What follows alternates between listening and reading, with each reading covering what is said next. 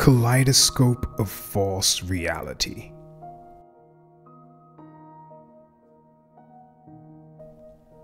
Deception permeates this world, a hidden element on the periodic table, thicker than the air we breathe. We have been force-fed lies through an intravenous tube of false history, pseudoscience, and a liquid concoction of miseducation so potent the smallest dose will have you believing everything they tell you.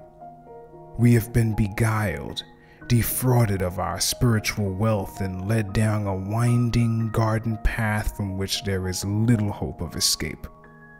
As soon as we're born, we are numbered, cataloged into the system, and thereafter implanted with their complex data sets and bottle-fed the highest order of warm, creamy indoctrination that smacks of mother's milk.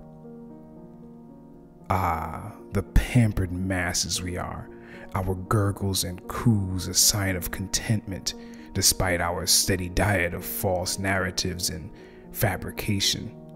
The programming runs deep. You crack open a textbook and there it is. Jesuit spin in passages laden with Masonic context and atheistic viewpoints that skew your ordered reality in their favor. Little by little they bend the symmetry of your will to their control via a myriad flashing images that beam from glossy TV screens with their incandescent bursts of vanity. Night and day they pulse this madness, a sensory blitzkrieg on our collective consciousness.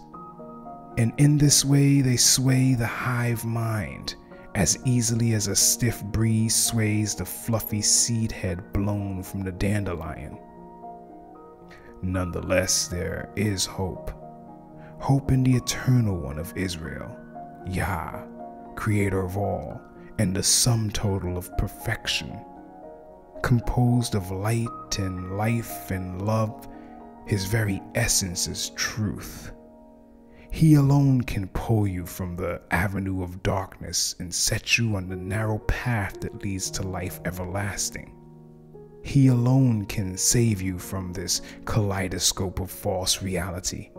But you must seek the Pure One, seek him in earnest, while he may yet be found.